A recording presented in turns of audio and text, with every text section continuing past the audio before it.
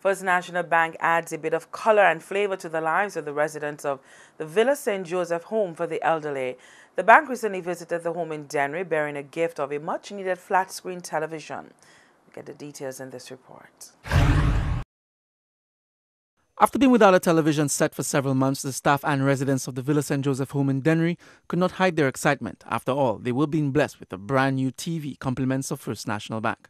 According to the administrator of the home, the bank responded within weeks of finding out about their need and agreed to not only donate the TV, but deliver it themselves. They've missed a television for so long, and they are going to be very happy. Daily they are entertained by the television, especially by EWTN.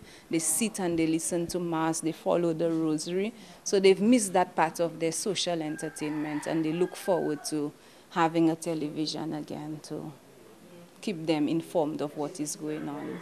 Executive Manager for Marketing, PR and Research at First National Bank, Robert Fevrier, says that the occasion was a joyful one considering the many ways that the television would add value to the lives of the residents. A request was made a few weeks ago.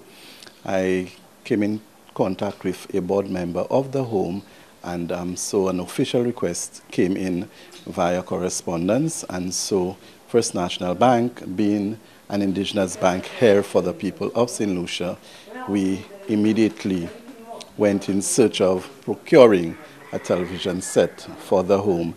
And so it gives me much pleasure today to deliver that television set on behalf of the bank. The Villa St. Joseph home has been in existence for over 25 years and currently accommodates 9 residents, inclusive of 1 male and 9 females.